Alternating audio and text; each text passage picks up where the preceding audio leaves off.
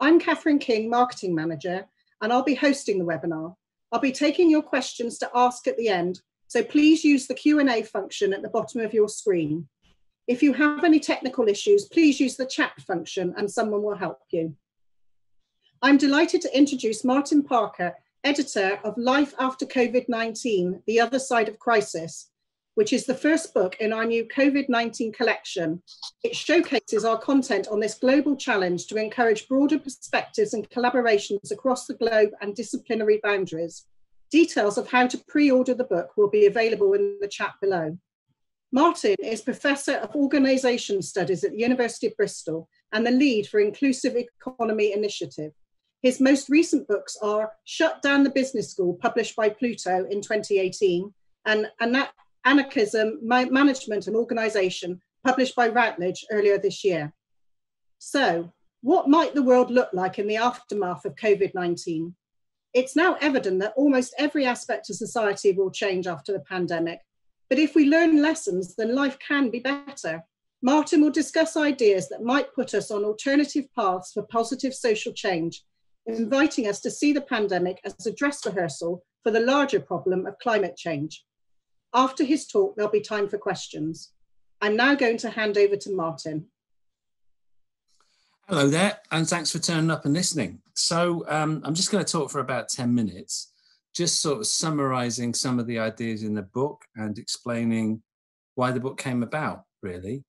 And I'd be really happy to take questions and try and respond to your ideas. I guess that, like most of us, living in Bristol as I do, and being locked down in mid-March, I had some very, very mixed feelings about the experience. So on the one hand, my life, I've got a garden and I was working at home and all sorts of stuff, that my life was becoming in many ways quite simple, quite more straightforward than it had been previously. At the same time that, we're surrounded by images of death and suffering and hearing about people who couldn't work at home, who, drove taxis or were working in the NHS and so on. So the experience of COVID is clearly one that's not evenly distributed in any way.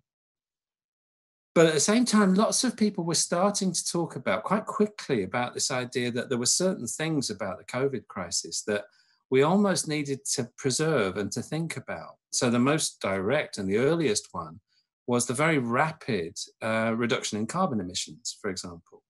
I remember quite early on seeing some images of wildlife coming back into the canals of Venice, which were suddenly no longer polluted by presumably all the boats and whatever else, all the people who are there. And this idea that somehow nature was recovering, that things were returning to normal. At the same time, my own sort of experience was that I was, doing more cooking, talking to people about, going online for quizzes and doing a lot of gardening, spending more time with my partner and quite a long time online with various relatives and so on, and much less running around, much less traveling, obviously. So this sort of idea that, in a sense, that this was also a kind of the promise of a slower, quieter, and probably less carbon-intensive life. Quite quickly after that, again, of course, then we started to see a whole series of memes, really, which were trying to bottle this sort of idea that COVID had presented us with an opportunity to pause, to reset, quite a common metaphor, for an economy and a way of living our lives that was simply unsustainable, both personally and for the planet. So you started to see things like the sort of hashtag no going back, closed for good, and of course, probably the most popular one, build back better. The common sort of base to all of those metaphors, I suppose, is the idea that for a moment we have a chance to breathe, to think, to imagine how life might be lived differently. And all around us, of course, what we were starting to see was very rapid changes in the way that the state and organizations were dealing with the crisis. So, for example, we'd been told repeatedly by successive governments, most particularly Theresa May's, that there was no magic money tree. And then suddenly, the state was borrowing money to furlough people and to invest in building a hospital in a week and all sorts of stuff like that. So it looked like, state intervention was becoming possible. At the same time, you're starting to see enormous amount of volunteering and mutualism. I think it was it something like 750,000 people who offered to volunteer for the NHS. And there were endless stories about various kind of mutual support networks, about the way in which businesses were repurposing themselves, big business trying to connect to a variety of community businesses, and so on. So it looked like the world was reconfiguring in a sense. So partly because of that, I then started to think, well, we need to capture this moment. We need to find some way almost of kind of documenting the possibilities that now look like they are emergent as a result of this crisis. Crisis being a moment where we might be able to stop and choose something different. A portal, as the author Arundhati Roy put it, to a different possibility of living our lives. So I started to think about this very quick and dirty book with Bristol University Press, the one that we're discussing, and talking to people there, and a whole bunch of my friends, both academics and activists, many of them based in the Bristol region. And I gave them about, I think, something like a week to pitch me a very quick idea for a 3,000-word chapter. And I was deluged with responses. Within a week, I'd had something like 30 different chapters proposed from a whole variety of people, some of them academics, many of them civil society activists in a whole range of organisations in Bristol and the Bristol region. I had to lose about half of the chapters because it simply wasn't possible to get everything in. So apologies to any of those authors who are watching this. But picking I think we've got 17 chapters in here, very short chapters, and each of them concerned with an aspect of life after, or the potential of life after COVID. So chapters on working from home, on climate change, on leadership, on the idea of growth, on the role of the state, and thinking particularly about the position of the migrant, about cash and virtual money. After all, it's becoming. I was in a pub yesterday, and I was told I couldn't pay by cash. It simply wasn't possible. So they would actually turn me away, I suppose, if I turned up with cash. A chapter on food, something on artificial intelligence, and a whole series of other things. So a set of chapters which in a variety of different ways take a particular facet of our lives and kind of open that up to thinking about the possibility of more enduring change. So let me just illustrate that in the last 5 minutes of this by talking about one of these examples. And it's the one that in a sense has been discussed most, I guess, so particularly discussed by the kind of people I hang around with, mostly, academics, knowledge workers in the broadest sense. And that's the idea of working from home. So I'm speaking to you from a home office in North Bristol. The University of Bristol, since the middle of March, has effectively been run off kitchen tables and home offices right the way across the southwest of England and elsewhere. It's become a virtual organisation in a sense, and most of its physical material properties have been lying empty, patrolled by security guards and so on. Now, that's a very common experience for anybody who works in, broadly conceived the knowledge industries. And it's one really that's only been made possible over the last 5 or 10 years with contemporary developments in teleconferencing, in effectively kind of digital technologies that allow for quite complicated forms of interaction. So that sounds like it might be one of the ways in which COVID is going to assist a certain kind of change and more of us working from home. But let's just follow through some of the implications of that. And you can see, hopefully, that even a small change like that has some huge implications for a whole series of other things. So, for example, if we start to think about the times and spaces of work, then that has a huge impact on the way in which we can imagine the place of the home and the place of the office. For the last couple of 100 years, the way in which most people have thought about cities, and Bristol would be no exception, is somewhere where you go to the centre of the city in order to perform various kinds of labour, and then you go back to the suburbs or wherever it is, in order to live. So cities kind of pulse inwards and outwards on a daily basis, right?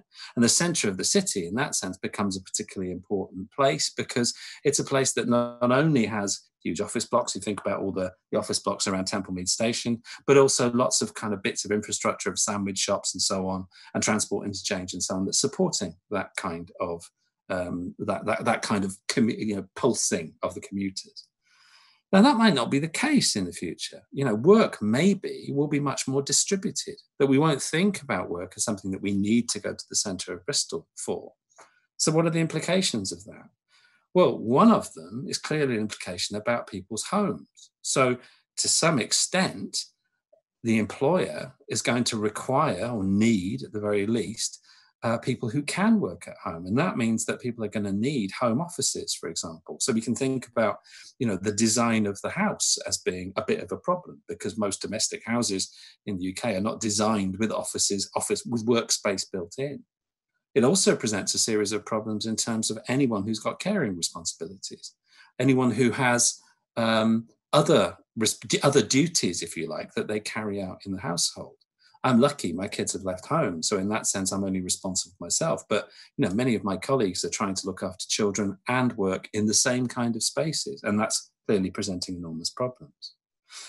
We could spin that back into the design of offices themselves. So if we assume, for example, that lots of big organizations will no longer need as much office space, effectively that means that lots of the often very big speculative developments that have been constructed in city centres over the last 10, 20 years, and again, Bristol no exception, are going to be empty, or at least partly empty, over the next couple of years. So any of you who've got money in speculative office development, I'd pull it out now if I were you. There's then a whole series of implications in terms of the ways that we might think about transportation.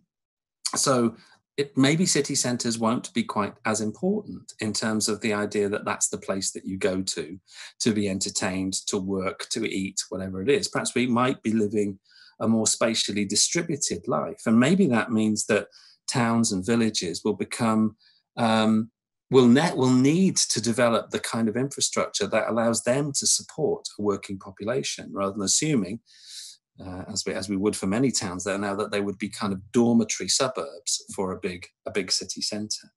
It's obviously going to have an implication for property prices too. And then just the other, quick thing to think about is in terms of the way in which ideas about time might change. So, one of the features of the working day, if you like, the 9 to 5, the 8 to 6, or whatever it is this idea that we all work on similar kinds of schedules. Of course, that no longer really becomes necessary. The word asynchronous is being talked about a lot in the kind of contexts I'm in. So the idea that you might, for example, as with this, tape various pieces of content, record various pieces of content, and then use it later. There's no particular reason to assume that we all have to be physically co-present in the same place at the same time. So all those possibilities kind of open up, and it reconfigures our towns, our spaces, our times. And then the other question, of course, is, do we want that to happen? Do we want to spend our working lives isolated from other human beings, mostly, spending a lot of time at home, playing with a screen, rather than with other warm bodies, having cups of coffee and chatting and making jokes and all the rest of it? So there are kind of choices here about the reconfiguration of our lives that I think that the virus has opened up, and that it's really important that we consider carefully, not only in terms of the redesign of cities, but really thinking about our collective futures, most particularly in terms of the climate emergency. Thanks very much for listening. Now, I think Catherine's going to come back in and moderate some questions. Yes, and we're getting lots of questions. Thank you very much to everybody. Oh, and first of all, thank you very much to you, Martin, for your talk. It's all right, it's a pleasure. Please continue to add some questions in the Q&A function. I'll get through as many as I can. We've got about 15 or 20 minutes, so there's quite a lot to get through. So first of all, I have a question that says, who do you think will be the initial winners and losers of this new reality from a social, cultural and economic point of view? And how do you think this will change over time? Yeah. I mean, I think what we've seen already is the way in which COVID has impacted on different communities in very different ways. So, I signaled that at the start, didn't I, in terms of talking about the idea of myself as very lucky in terms of not having caring responsibilities, being a knowledge worker and so on. But we can see that COVID has impacted on people very differentially, depending on social class, on ethnicity, it's clear evidence that BAME people, for example, are much more vulnerable to COVID, and this seems to be largely because of the kind of occupations that they work in. On gender, in terms of the primary responsibility for caring, very often falling on women rather than men, and on people with disabilities of various different kinds, which technology can both exacerbate and ameliorate depending on the context. So I don't see any particular reason to assume that the crisis won't expose those tensions further. Yeah, so the kind of people who are going to lose their jobs, the kind of people who are going to be kicked out of their houses, the kind of people who aren't have enough to eat, likely to be stratified in similar kinds of ways than the ones I've just described. The question then becomes how we can think about re-engineering a future that distributes both the advantages and disadvantages of a kind of COVID future more fairly than it is at present. Because, in me, I do feel very strongly, me saying I've had, the last 4.5 months have been quite nice for me. Yeah, and that's a terrible thing to say. I've been so lucky in terms of the particularities of my job and my life. And that's clearly not the case for everybody, and that's simply wrong. No, I feel the same sitting in my own home office as well. I echo a lot of what you're saying. So I have a question from David Dewar, who says, working life being distributed away from city centres, which become less important as hubs. He wonders how this might alter arts and leisure facilities generally in cities, like concert halls, recording, rehearsal studios, etc. Yeah, it's a really interesting question, isn't it? I often, when in thinking about this over the last couple of months, if we start off with the assumption that lots and lots of things can be distributed in time and space, and we can do a whole variety of things on screens. I saw a fantastic big jazz band on a screen, and they're all on separate things, and they were, coordinating this stuff beautifully. It was remarkable what they could do, but it probably wasn't as much fun. I shouldn't think they enjoyed it as much, and I'd rather have seen them in the flesh. So there are clearly some things, and maybe arts and culture are part of that, where you want to be there. For my sins, I support Stoke City, and I can watch Stoke City on the television, but it's not the same as actually going to the stadium and enjoying it. So there are certain things that I think we're going to make choices that we do want to spend time, with other people, sharing a particular kind of experience. It's just, in a sense, it also allows us to think about all the dull, boring meetings that you have to go to, or the endless commute that you're, necessarily involved in, or whatever it might be. You can get out of stuff and maybe choose to be involved in different kinds of things. Yeah, absolutely. So leading on from that, Nick Skelton asks, if we think that a substantial amount of working from home will continue, how can we help people whose homes or responsibilities don't fit well with working from home?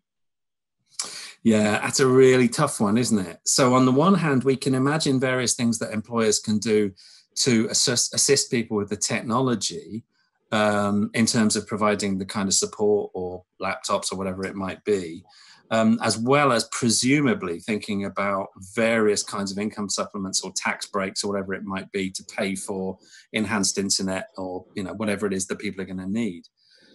That's all very well, but it's not going to solve the problem of, say, somebody who's got kids at home, and unless employers are going to be sort of building rooms on people's houses, I'm not quite sure how that one works through, really. I was talking to somebody who suggested that there was kind of early suggestions that houses with home offices were already starting to attract something of a premium. But again, that's all very well for people who can afford houses with home offices, isn't it? For many people, that's not going to be the case. And there is a sense in which what we might see is effectively many of the costs of employment are effectively being pushed back onto the employee, particularly onto the less well-paid employees, which would be, of course, grossly unjust. A question about your book, actually, more. Alison Herbert asks, what topics did you leave out of your book? And what criteria did you use for inclusion? She's interested Yes. in understanding the hierarchy of what people consider to be important in a version of our world. Yeah. Just a supplementary question, how concerned were contributors about the scenario of virtual social relationships over real contact? So in terms of the first one, so I had to say no to about 15 chapters. I can't remember all the details of some of them that I put in. There was a very nice chapter on corporate law that, in retrospect, I wish I'd included. There was also a lovely chapter about play, the idea of play, which kind of was stimulated by the notion of spending time at home playing with children, and I really liked it. But I eventually was kind of pushed back on a series of sort of core topics. In terms of ideas about the state and cash, and almost the big questions. But I'm increasingly of the opinion that there isn't a sphere of life that we couldn't talk about changing in various ways in a kind of a build back better post-COVID world. After all, particularly if we're going to take climate change seriously, and we must, then any sphere of our lives that involves emitting carbon, and that's pretty much all of them, needs to be rethought. So, all and any topics. In terms of the idea of living virtual lives, sort of. I mean, this is actually a very old dystopia. When I was doing some of the reading for the book, I was looking again at a short story by E.M. Forster, the novelist, from I think it's about 1911, called When the Machine Stops, where Forster is writing about this sort of this society in which everybody lives in these kind of burrows, and they communicate with each other by these special kind of video telephone kind of apparatus. And he's bemoaning the fact that people, effectively the story is kind of bemoaning the fact that people no longer have proper human contact with each other. That story is from over a century ago. And we've seen those kinds of fears around the telephone, around the internet, around the television, and so on. I think that people's drive to be with each other is sufficiently strong that no really dystopian future in that regard is likely. Again, going back to an earlier answer, the question is kind of deciding when we do it, in a sense, isn't it? Because there's certain contexts in which I really do want to be with other people, others in which, it doesn't matter that much, and I certainly don't want to have to fly around the world just to go to some stupid meeting. So I've got a question here from Rob McMillan on the public conversation. He says 2 challenges come to mind in the way the public conversation has been going, which severely constrain possibilities. One is the compelling urgency of we need to get back to normal as a narrative, particularly as the recession begins to grip. And 2, imagining that a better possibility after COVID requires organisation and political alliance building. He'd be interested to hear your comments on this. Yeah, I mean, I think the perfectly understandable desire for many people to go back to the status quo, to go back to the old normal, is regrettable, but as I said, understandable. I mean, I know why people want that stuff. The problem is that the previous economic and social system that we were living in was both environmentally unsustainable and extraordinarily unjust. So the idea of preserving that seems to me particularly stupid. It's just that it's very difficult to persuade people that some sort of future is going to be preferable to the past, because I think people are very, people tend to be conservative with a small t in terms of their sort of assumptions about who they are and what they want to do and that kind of stuff. So the idea of radical change is something that's quite frightening. And we can think about that in some quite material ways. I mean, say, for example, flying less. So, are we going to tell people that they can no longer fly off for their summer holidays? So much of the discussion in the last week or two has really been about people's holidays, about their desire to go back to, the beaches of Portugal and Spain, for example. That's a really difficult conversation to have with people, but I think it's going to be a necessary one, whether we like it or not. And that's going to involve political leadership, not following opinion, but shaping it, and trying to articulate the importance of a different way of relating to both the planet and each other. And at the moment, we lack that political leadership, in my opinion.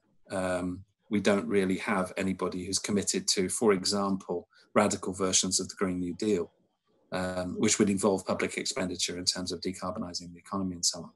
The point of the book is to say that this is a moment where we should be pushing for that stuff, where there's a moment of pause, of possibility, of reset, and we should be arguing for those kinds of things. Yes, absolutely.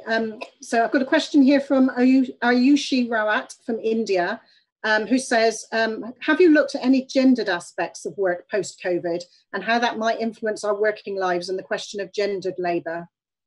Yeah, a great question. And yeah, I mean, I mentioned that very briefly when I was talking about domestic labour, obviously with the idea that women bear the primary burden of care. So, you know, for both children and old people and people with disabilities and so on.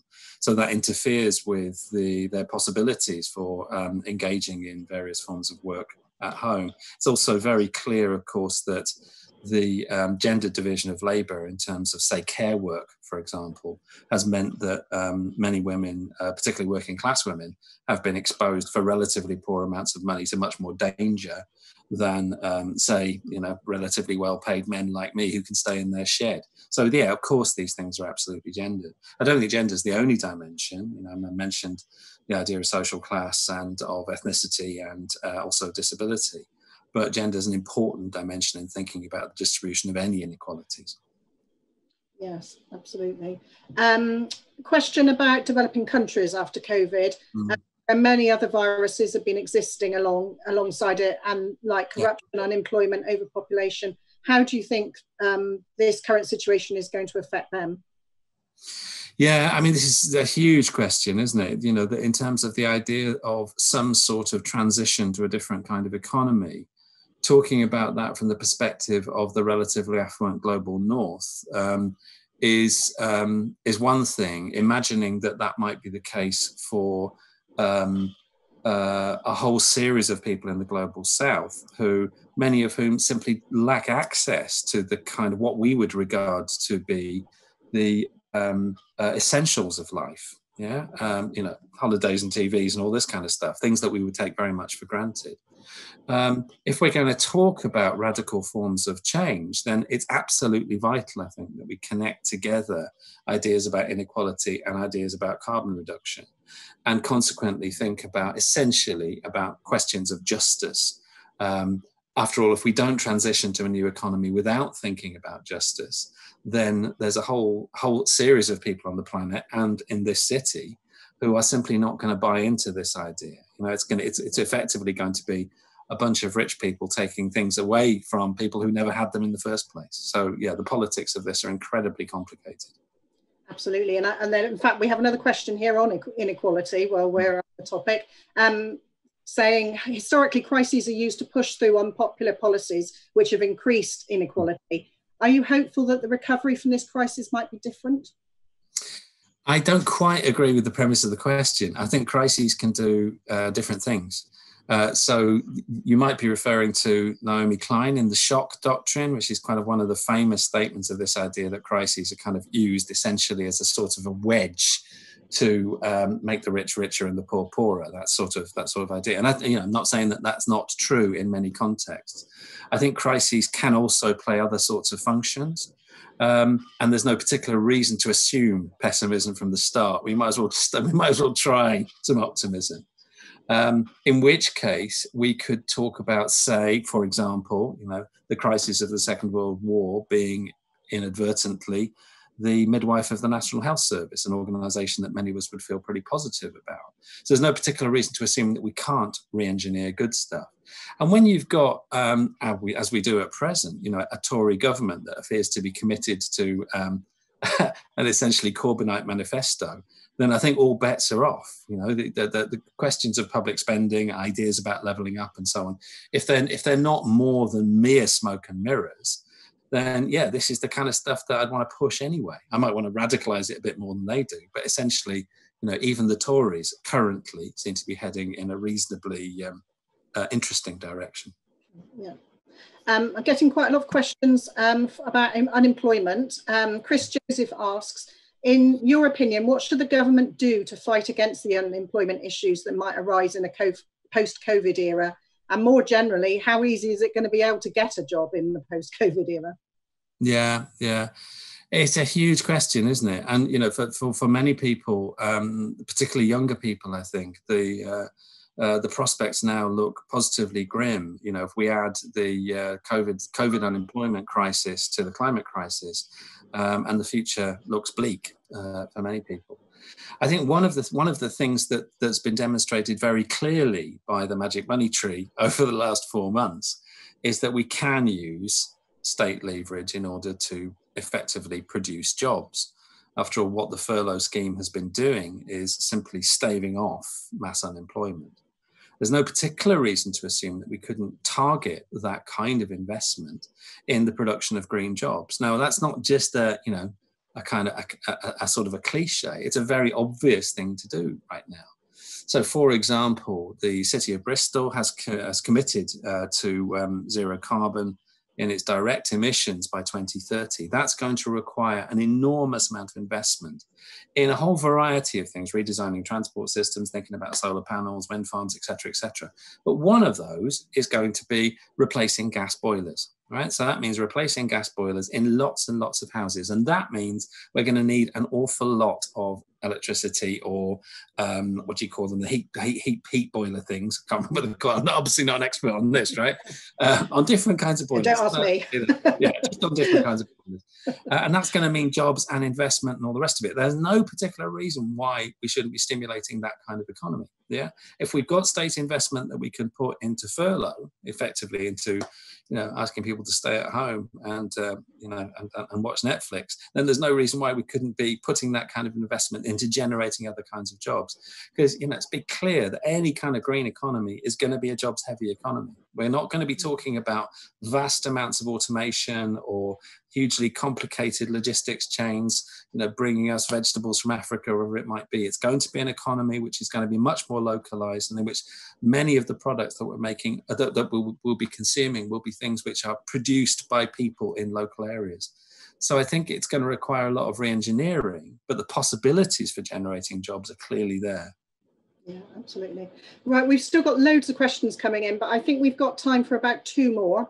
Okay. Georgina Lyons says, and this is on wellbeing, the government has announced all sorts of initiatives to encourage greater well-being, e.g. more bike paths, banning junk food advertising. Do you think these will work? And if not, what should we be doing instead to improve overall well-being for all of society in a post-COVID world?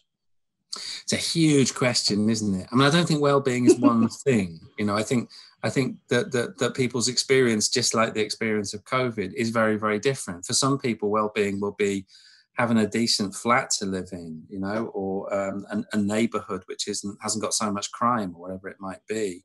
For other people, it might involve working less, spending more time with their kids, whatever it is. I think what behind this is a bigger question about how we measure the economy. So a variety of people who've talked about this idea that measures of economic efficiency, of productivity and all the rest of it are really pretty meaningless in terms of our experience of our lives as human beings. And we'd be kind of better off measuring happiness, and thinking about how the economy works to produce happy human beings. That's a really complicated question. There's an organisation in Bristol, which used to be called Happy Cities, that's been working on those kinds of questions for quite a long time. But I think it suggests that we think about the economy rather differently, rather than it being a sort of an alien creature that simply does things to us and needs to be fed in order that it's efficient, and that the stock market keeps going up and it keeps growing, all the rest of it. Think rather about what the economy does to human beings in terms of their welfare more broadly. Finally, probably the biggest question of all, just in case All right, then. I'll see what I can do. Is it really going to be life after COVID, or in fact life with COVID-19? I don't know, because I don't know anything about vaccines other than what I've read. So, I mean, at the moment, we're waiting for a vaccine before we can return to any kind of normality. The history of most pandemics, if we go back to the Black Death or whatever, is that, they're around for quite a long time, but they're not around forever. Yeah. So we will be living with subversions of the coronavirus, of coronaviruses for quite a long time. But that doesn't mean that we're going to be living in these kinds of ways, I think. After all, if you look at a sort of a graph of the Black Death, effectively what you see is a big peak and then a series of smaller peaks until eventually it dies out. Now, that's partly because it killed about a third of the population of Europe.